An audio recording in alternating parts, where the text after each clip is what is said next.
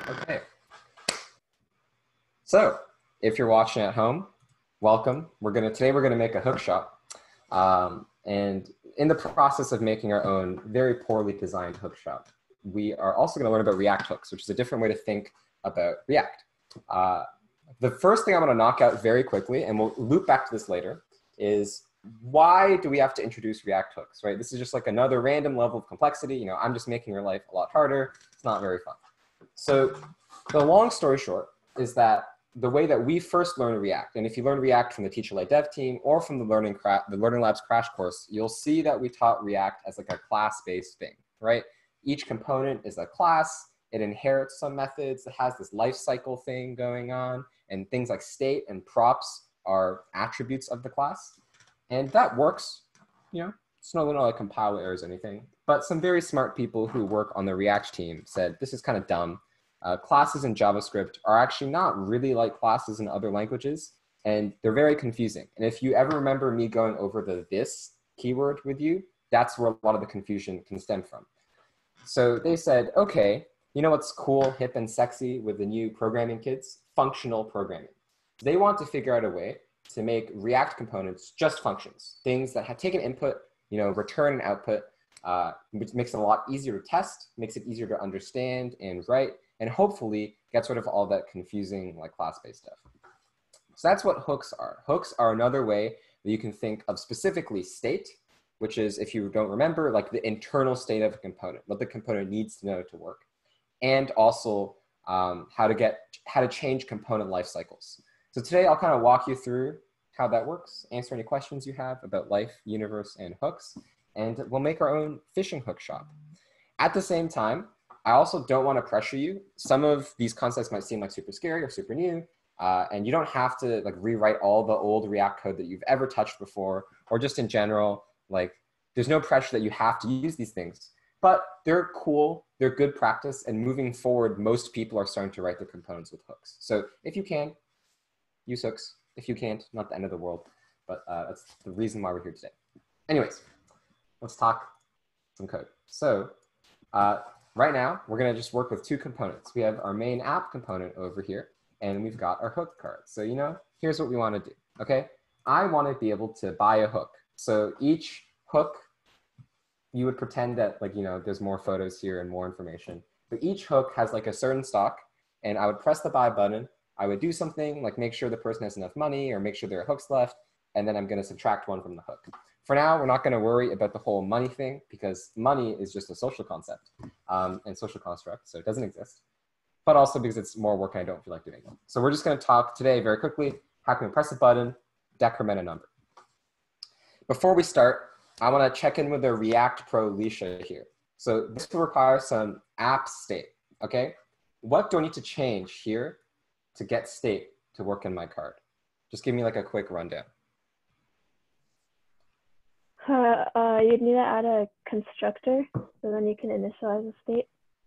Yeah, exactly. And so, then, oh, yes, keep on going. And then the render method, that's all. Yes, so as Alicia said, we need to convert this into a class component, right? So we need to do like the whole function, hook card, class extends, React.component, and then we have to add a constructor, we have to add a state initializer, and we have to add like a render wrapper around this return function. We could do that, but I'm pretty lazy and I want to write less code. So instead, we're going to use our first React hook, which is called the state hook. And don't worry about it if this is confusing because I'm going to explain it kind of step by step. So first we have to import the state hook. And the state hook is called useState. There's no hook in its name. Don't worry about it. We'll talk about it for a bit. Then inside the function, right, this is just a normal JavaScript function. So we can, you know, declare variables and all that jazz. I'm going to declare a new variable. I'm going to use the const thing because I know it's not going to change. And this is where things get a little spicy. I'm going to add an array. I'm going to call the first thing, I don't know, hook count. And then the second thing, set hook count. And I'll explain what this means in just a moment. I just don't want to have a compile error here. And I'm going to do use state. And let's say by default, we have 42 hooks. Great. Okay. So this compiles. Before we actually use this information, what happened here and what did I do? So this is kind of confusing syntax. If you haven't seen it before, this is going to look completely strange to you. but I want to make sure that I'm not like giving you the big spook. Let me just zoom in as well, so this is easier to see. This is maybe a little too zoomed in. Okay, so this thing is a thing called array destructuring. This is the exact same thing as this line of code, or these 3 lines of code. So we could do const useState array equals useState 42. And so you should now be thinking, oh, useState returns an array. Then we would do const hook count equals useState array 0, and then const set, this is a bit of work, state array 1. So if you've seen object destructuring, this is like the same thing. If you don't remember what that is, it's totally fine. But basically, this line of code is just short for this. So this thing returns an array, and we're going to just make the 0th thing hook count, and the first thing set hook count. So far, are we doing good? Can we get a thumbs up react if this makes sense? Beautiful. Look at this interactivity. I'm very happy. Okay, so we're lazy. We don't want to write code. You know, that's life. So we're going to use this again. But if you see that syntax, don't worry about it at all. It's not super spooky. The next question you're going to have, though, is, okay, so clearly this thing returns an array, and the array has some things. But what are these things? What do they do? That's a good question. So the first thing, hook count, is going to be a value of something. You know, this is going to be the equivalent to using this dot state dot whatever. But if this is your first time learning React state stuff, that's fine. Forget anything. This is just the correct way to do it. So similarly, we're going to use a brace. Anything inside the brace means we're going to evaluate this thing as JavaScript. Hook count is just a variable. It's a normal variable. So I can just put hook count here. Does that make sense so far? So I'm going to slap it in. No problems. And if I hit save, this is going to work, right? On the screen here, we can see now we have 42 hooks left. So far, so good. Does this make sense? Yeah, so the important thing to know is that the first thing the useState hook returns is some value. Okay, but this is pretty useless, right? Because this button doesn't do anything. So how can we make the button do something? This is where, you know, things get spicy. We're going to use the second thing. So it might not look like it, but this thing is actually a function. And mentally, this might weird you out, right? How is, you know, a function returning a variable and a function? That's kind of confusing.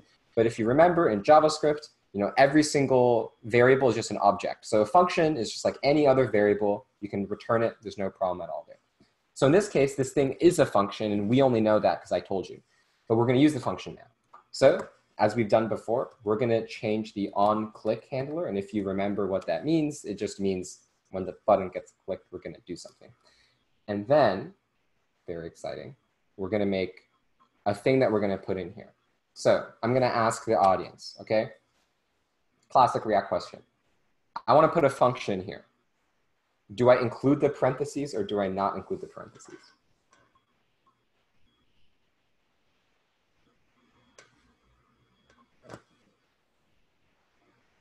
Matt says include the parentheses. So like this.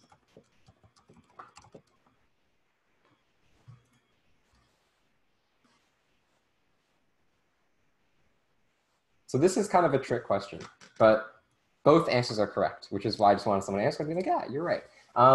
We do want to call this function. I'm going to tell you right now that this function is going to update our hook count. But this doesn't work because we need to pass it something. And we can't do this, which is normally what we would do in React, because we need to pass it something. So what we're going to do is our normal trick. We're going to create an arrow function.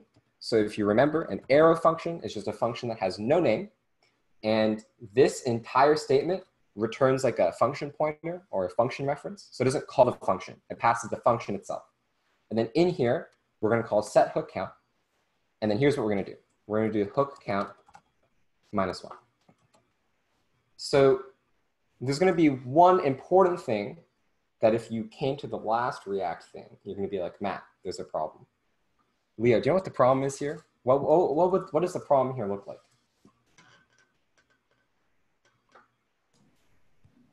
Excuse me, the problem here.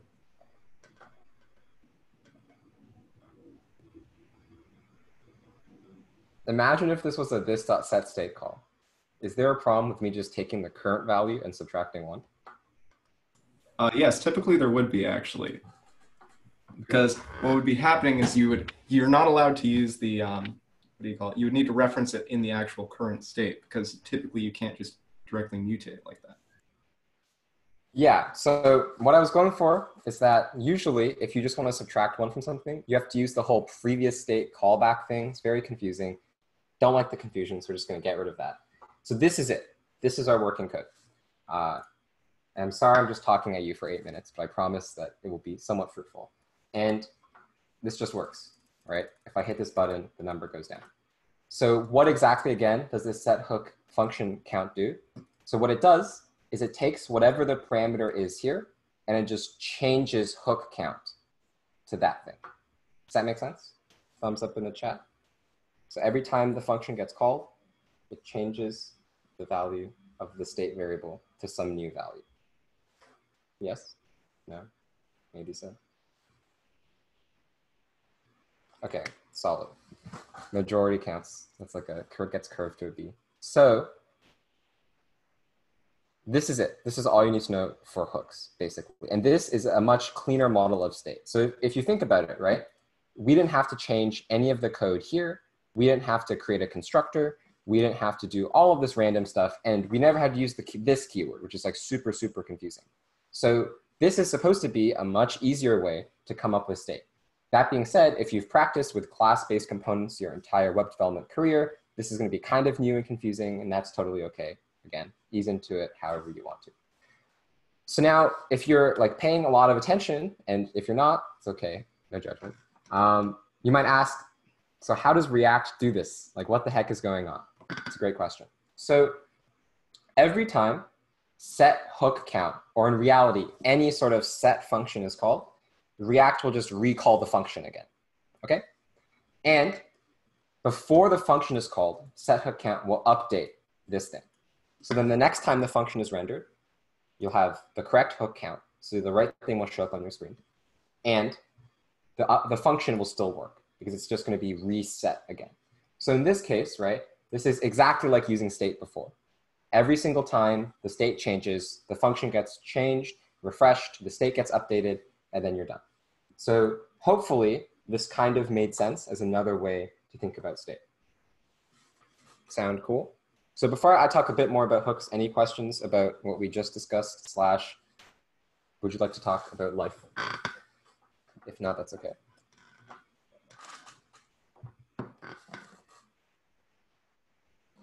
Okay, sounds good. Or rather, didn't sound like anything. So the next thing I'm going to talk about very quickly is, okay, so we've had this set hook count. Where can I use a set hook count? So set hook count, or this entire thing in general is just called like the updating function or the set function. This can only be used in a React function. So you can't just make like a random function like this thing and then call set hook count. That's cheating. No bueno, not good. Eggert, very angry. You know, he'll give you like a C. You can't do that. The reason why has to do with this thing called closures, not super important. It's mostly about the variable scope. Just don't do this. You should only use set hook count, you know, inside your actual React function. The second thing is you shouldn't use set hook count inside of like an if statement or a for loop or any sort of non-top level construct. And that doesn't mean like that much. It might not seem super obvious why, but the reason has to do with this thing called function called determinism, not super important. But let's quickly talk about how we would fix that. So here's the problem, right? We don't want to have negative hooks. That doesn't make sense, right? Like, you know, I sell a lot of hooks, but I can't give out more hooks than I supply. That would be like the Federal Reserve printing and giving out money that it doesn't have. And that never happens in real life economics. So we need to slightly change our function so that it works. But we can't put set hook count in an if statement, right? So normally, you know, we would do something like this, right?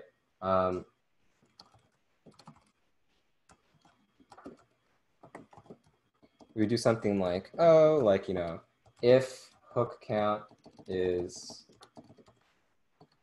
greater than 0, then we would do something like set hook count, you know, hook count -1. But this is not good. This is not bueno. We can't do this, right? And the reason why we can't, the reason why we can't do this is because this is like against React's rules. So how would we do this instead?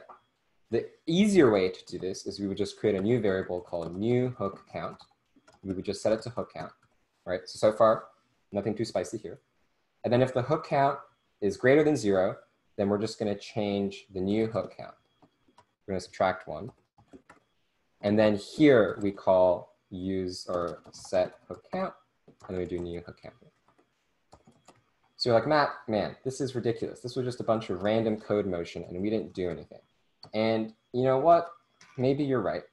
But the important thing here is that set hook count is not inside the if statement anymore. And React deep down knows that set hook count is going to get called every single time this function is called, no matter what, which is again like a big portion of functional programming. So if we do this, you know, if we keep on pressing, I should have picked a smaller number. Let's do 2. If we do this, if you notice, buying a hook doesn't work anymore and life is good. Did that make sense? This is a bit technical, so I apologize if this is not the most engaging lecture of time. But does this make sense? Thumbs up, thumbs down. Beautiful. Okay. If you're super into React classes and React in general, and you want to join the React team, some thought is going to be burning in your head. And it's going to be, Matt, what about my favorite part of React, the component lifecycle? I love the component lifecycle, you know? It's like my favorite thing. That's the only reason why I even come to your Learning Lab crash course videos. And I apologize because we're getting rid of classes. And that means we're actually not going to have the component lifecycle API. But it's not like React just said, oh, like I'm going to call it a day, screw you, you're not getting any lifecycles. There are other ways to do it. So the other way you're going to do it is with something called the effect hook. And again, I apologize. This is kind of just me dumping a bunch of information on you, but you will, to some extent, just have to bear with it. But hopefully this is like useful, relevant. This is like, you know, cool. So the effect hook basically just gets called after every time render gets called. So this means when the component is first added to the screen, so like the first time, you know, nothing else has happened, it'll get called. And every time the component changes, it gets called again. So this is very useful for the kinds of operations where you need to like listen on something or wait on something. And as we'll find out, there's also a way that we can do this to set up a subscriber-unsubscriber pattern. If you don't remember what that is, don't worry about it. We'll cover it in a moment.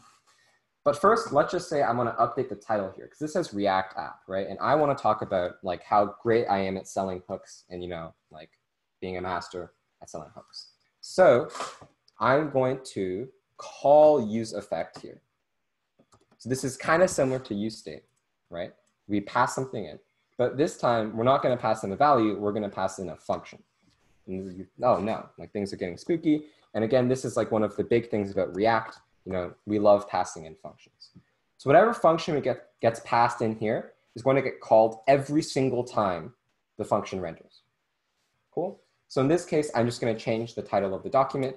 And if you have seen the notes, this is like the exact same example as the notes because it's the trivialist example of a side effect. I'm going to use this feature called JavaScript list comprehension. If you haven't seen it, don't worry about it. It's not that big of a deal. But oh, there's like multiple components here. This is not going to work. Let's get rid of all these other hookups. We're only going to have one hookup for now.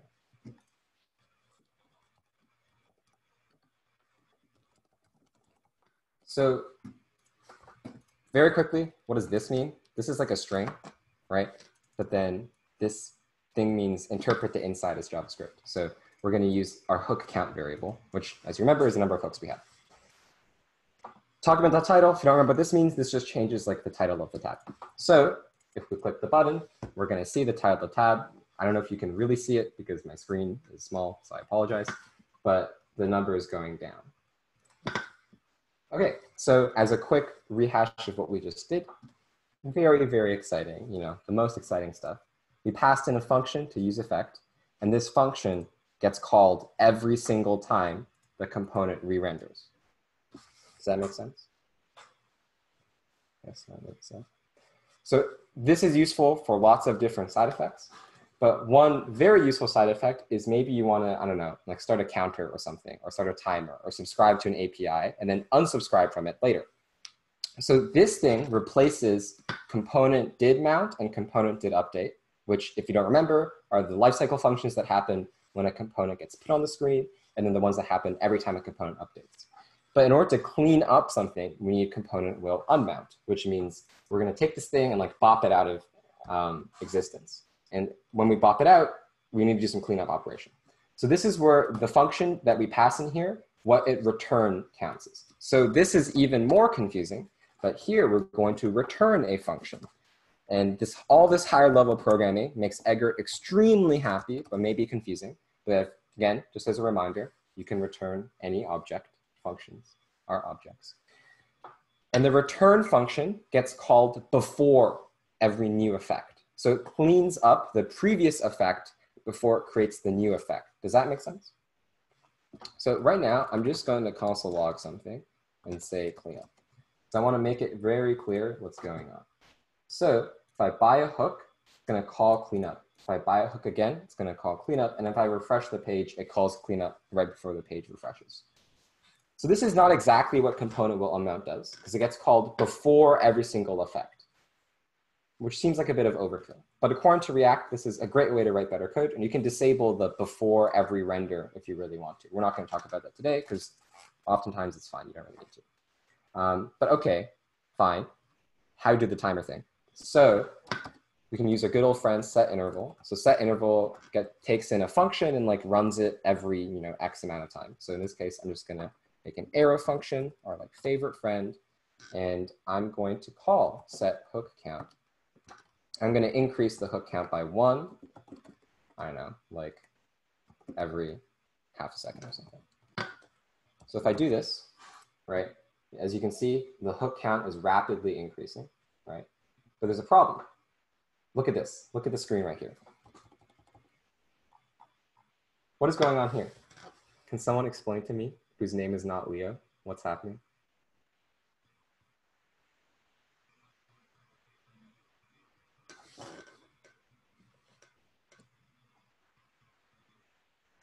Alicia, I'm putting you on the spot.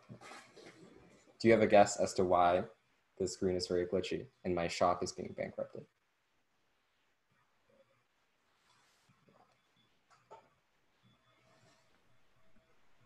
I'm not sure.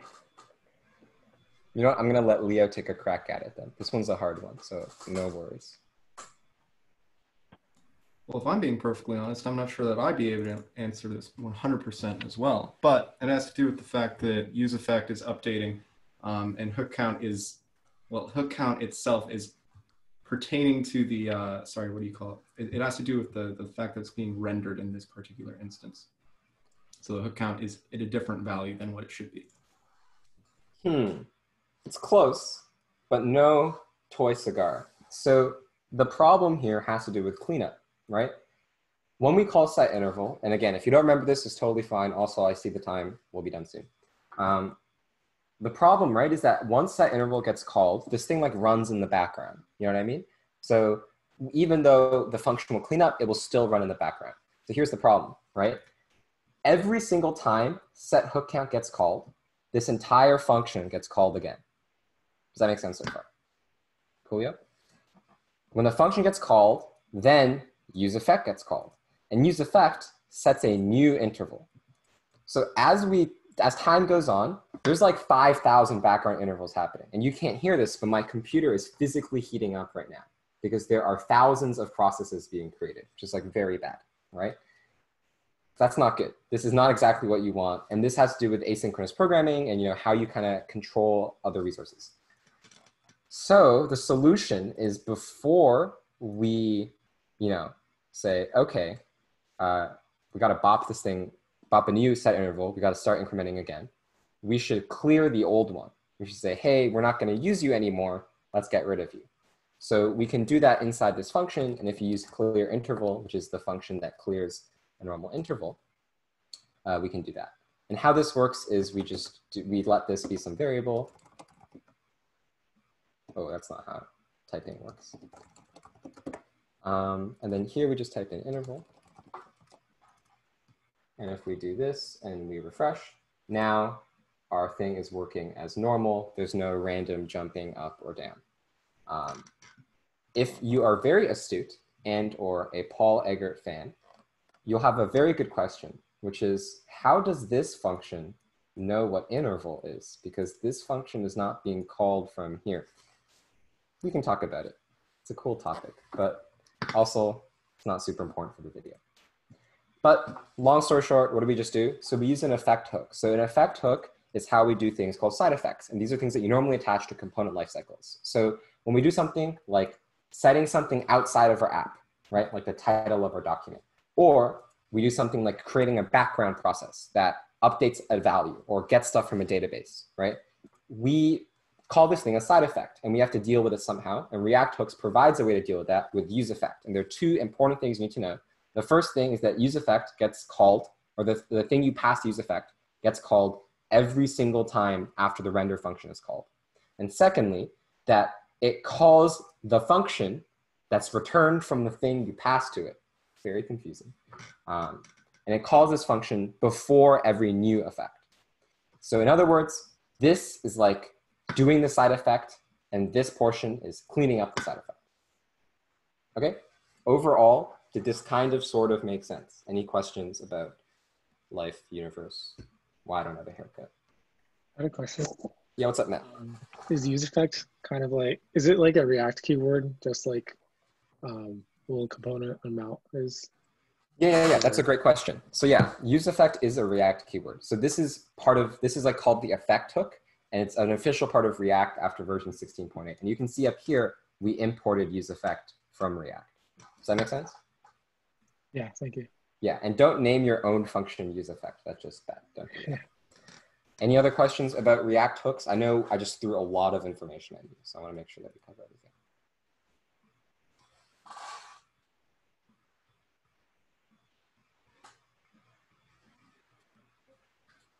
So all of you are now React hook pros. Okay, glad to hear it. Don't worry if you don't feel like super confident with this yet. It takes a lot of practice, all that kind of stuff. One last thing I'll just point out, or sorry, two last things I'll point out. One, you can have multiple hooks. So it's totally fine for you to have like a bunch of these different, use state hooks. And if you notice, right, all of these operate independently from each other. If I didn't name these the same thing, this set hook doesn't affect this set hook. And so this is one of the really useful things, because you don't kind of have to think of the app state as this one giant mega object with like 10,000 keys in it. And for example, the teacher editor has this one file that has like 20 different things in the state. Super confusing to keep track of. With React hooks, all you have to think about is the pair between these two values, right? So this thing controls the value of that. That's it. There's no other cross-contamination. And if you can think about it, this makes it really easy to test your React code, because now you can test these hooks individually one by one rather than testing the entire system. This also means, if you think about it really carefully, that you can pass this thing as a function to other components. So this makes it really easy to share state logic and all that kind of good stuff. If you don't know what that means, it's okay, but it's a problem that you might run into when you make a complex React app. The last thing I'll point out before I free all of you from the prison that's the Zoom call is that you can make your own custom hooks. So we went over two really basic ones, use state and use effect. React ships with a few more. One really useful one is the use reducer hook that has to do with Redux. We are not going to talk about Redux. It's like out of scope of this crash course, but if you work on complex React apps, that'll make a lot of sense to you. But you can also write your own hooks that do lots of varying different behaviors, and they're very convenient and useful. And if you create complex React apps and you want to test them really well, custom hooks are really your friend. But okay, you've listened to me talk for 30 minutes. You thought you were going to escape this after Spring Quarter became online. Let's do a quick recap of what we talked about, and then we'll end the video / do some questions. So overall, React hooks is this different way to think about React components. We get rid of everything related to classes. We don't use JavaScript classes. We don't use the this keyword, and we don't use component lifecycle methods. And the goal of this is to make our code easier to read, more maintainable, and more compartmentalized, so we can easily test our code and understand what's going on.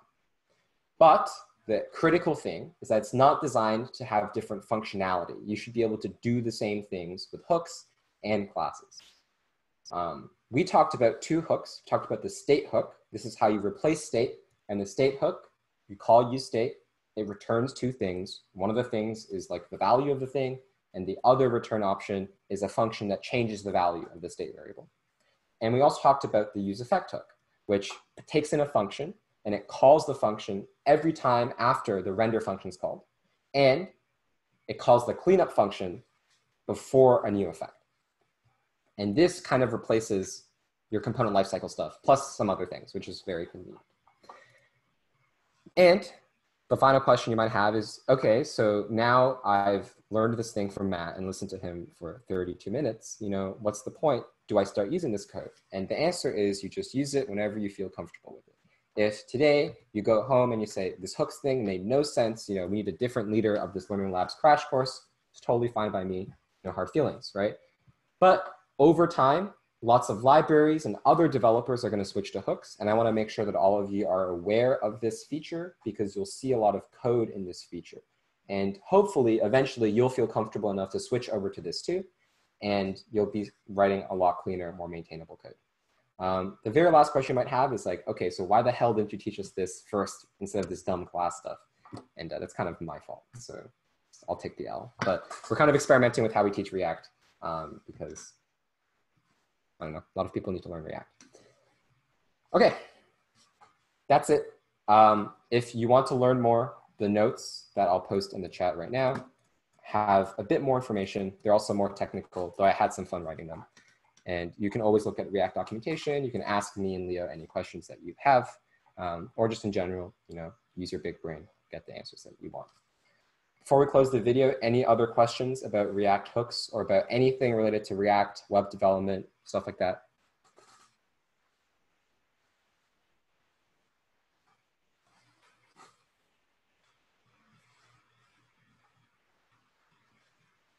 Okay, cool, no questions.